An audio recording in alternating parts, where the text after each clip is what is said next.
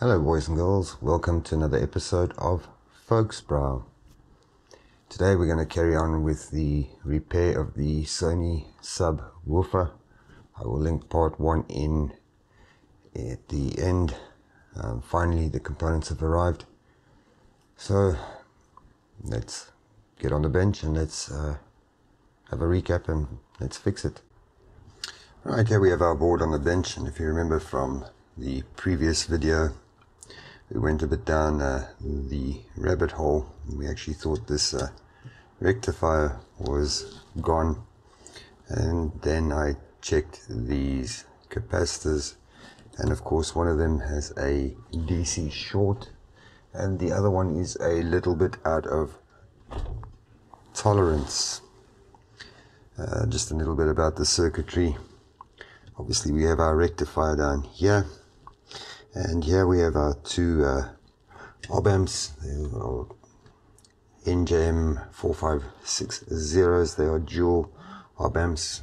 They are capable of roughly driving 20 volt peak to peak at 400 ohm load, so that would explain why you have them. Also very they low noise, and they have a good high gain, wide bandwidth. This little IC down here is a UPC1237. It is the protector IC for this for our amplifier. So what it does, it will drive this relay over here. So that little IC over there is going to drive that, and if there's any fault it will pull that relay out, and that relay is actually what is going to connect to our speaker. So that's what that is there. So I just want to get my multimeter out and show you a thing or two. Come on. So when we are testing a capacitor, this is not what you should be using. In our case, I'm just going to switch it to, let's see if we can get it in the screen here. I'm going to take one capacitor. I'm just switching it to resistance, and the problem is here I am measuring the DC resistance of the capacitor. Now that's fine if your capacitor has shorted. It's not fine to measure the ESR of the capacitor, so I'm just going to connect my multimeter up here and see what we read.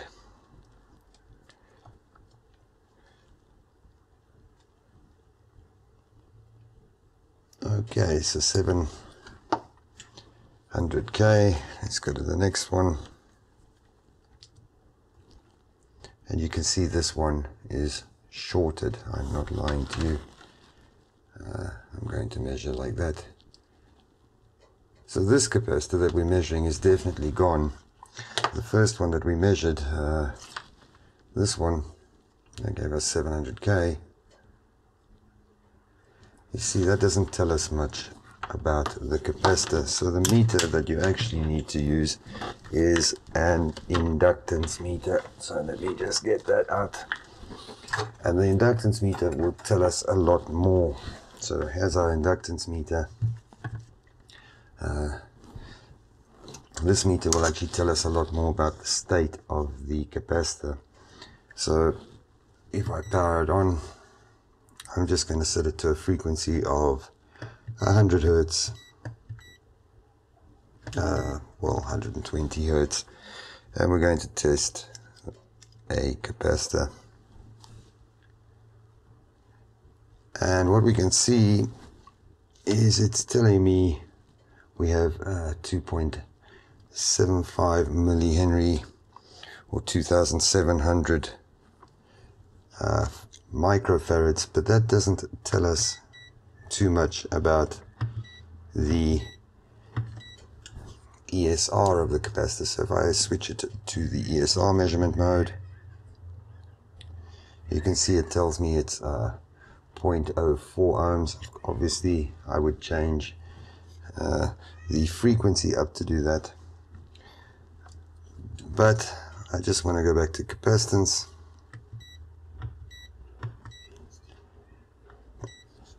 What you can see is this capacitor tells us it's got 2700 microfarad of capacitance. The capacitor is actually rated for where is it?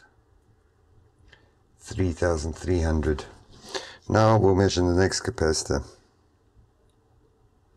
Okay, it tells us it doesn't read any capacitance. If we go to the ESR, it tells me, oh, the ESR is fine, but if we go to the DC resistance, you can see that capacitor is bad. This one over here. We'll look at our good capacitor. No DC, well, 33 meg. So if you want to measure capacitors, use something like this. We know that the capacitor is rated for 2700. It's reading 3000. Well, it's rated for 3300 mic. We're reading 2700. It is on the border of our tolerance. So yeah, I have got two new capacitors. Let's solder them in. Right, so here are our new capacitors. These are Jack-on. They are rated for 105 degrees Celsius, where the other ones were rated for 85 degrees Celsius. So we've got a higher temperature rating.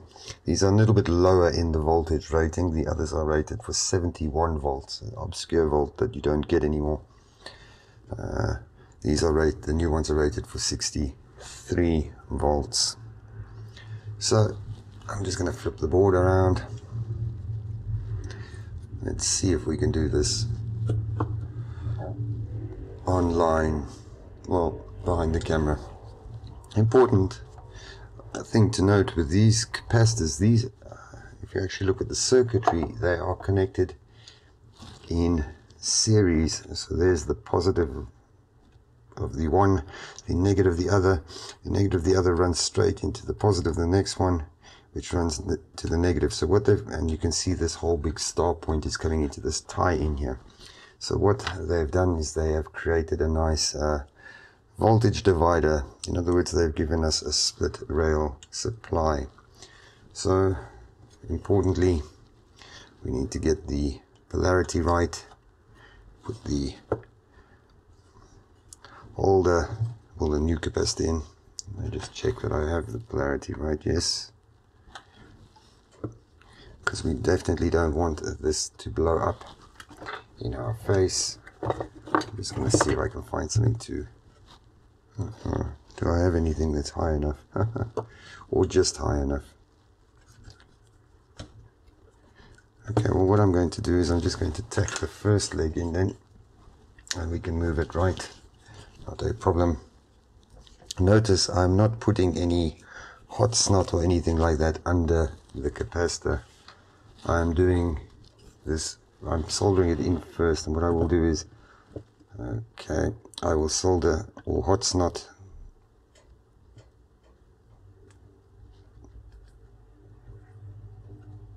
there's our capacitor in, so it will be skew. So what I'm going to do, I'm just going to heat that again and move it nice and straight.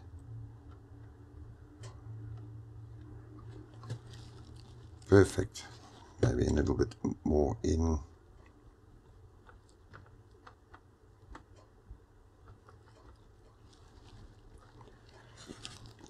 Our capacitor is fine. So let's just do the other leg. So what you see, what I'm doing, is I'm heating the leg from one side and applying flux from the other, and just pouring it as much as it needs. Then I pull the flux away, and then the iron, and it gives me a nice bright joint like that. So let's put the next one in. Just make sure we've got the polarity right. Yes. And I keep getting the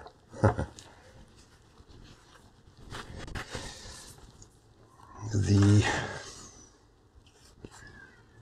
heat transfer paste from the transistors on my hands. So again, same thing.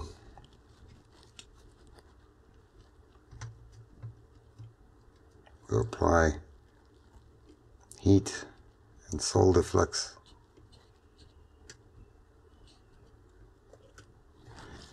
Okay, that's got quite a big hole. But anyway, let me just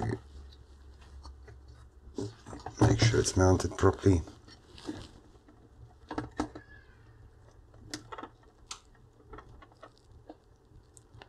There we go. Straight. No gaps. And every time, all I'm doing in between is I'm just wiping my iron off on some Goldilocks type pad.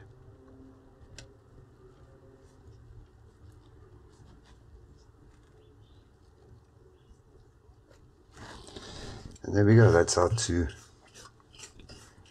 capacitors. Now I'm finished soldering, so I'm just going to, you see I keep wiping it off, I'm just going to put a little bit of solder onto the tip, just so it keeps it wet. Don't let your soldering iron tips run dry. So I'm just going to cut these leads off, clean up the board, and we'll come back and put the board into the subwoofer and see what it does. Before we put the board in, I've just cleaned up the pads with a little bit of isopropyl alcohol and I just use a old toothbrush, nothing fancy there. I'm just going to take the focus lock off and turn it around. What you can see is there's a little bit of a gap there. You lock the focus, but you can see these capacitors are not exactly 100% stable. So what I'm going to do is I'm going to hot snot around there, not underneath. I don't want to. I think these caps have some sort of, we have the explosion vent on the top, but I think they also have a blowout vent on the bottom. So what I'm going to do, obviously before I give this back, is I'm going to put a bit of hot snot around there. In South Africa, if you're using silicon, do not use the clear silicon. Use the white silicon. The clear silicon has got some chemicals in that will erode, first of all, the capacitive, and they become conductive over time, but it will also erode your solder work. Okay, so let's get the board in, let's have a look, and we'll switch the power on together. Actually, sorry for that, before we put the board back in, let's just check our rectifier down here. Remember, that was giving us a dead short, so I've just switched my meter to diode mode. So we're going from AC to positive. You hear the beep. The next AC to positive, you hear a single beep, not a continuous beep. We'll move over and we'll check the negative now.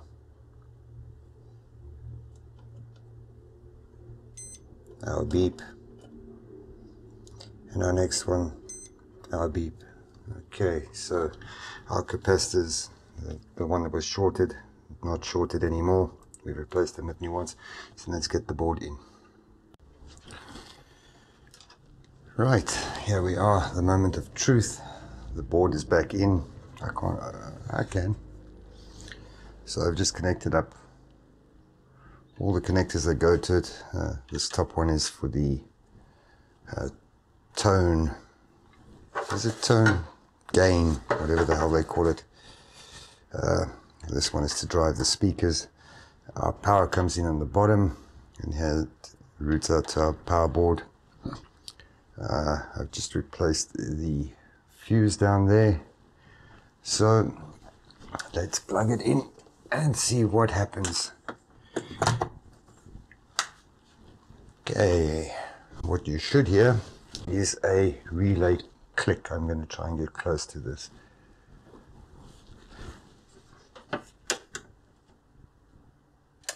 And there you go. I'll do that once more. It's off, switch on, delay and relay click. That was that protection chip, that middle management chip down there. Okay, so that's another successful repair. Let's come back to the closeout with the costing, and we can see what this actually cost. Right, that brings us to the end of another successful repair video. The costing of the repair. This is a Sony SA-WP780. It's a relatively old active subwoofer. I found a price on eBay in US dollars. If you convert it to South African rands, it's about 3,850 rand. The capacitors, excluding VAT, are roughly 35.76, so that gives us 82 rand 25 cents with VAT. I'm basing the exchange rate on about 17.5 as we are today. The delivery of those capacitors would be 90 rand from RS Components, because you can't collect from them anymore, so I have to include a delivery cost. Our miscellaneous and sundry cost 12 rand 50, so that gives us a total cost of the parts of 184 rand 75, with a service fee of 500 rand, which I think is fair. The total cost of the repair would have been 684 rand 75. That's roughly 18% of the equipment value. If our exchange rate wasn't so shit, and if RS Components allowed you to pick up, obviously the delivery cost would have fallen away. So you could have knocked 90 rand off of there. So instead of 684, it would have been, let's say, 590 even. 594.75.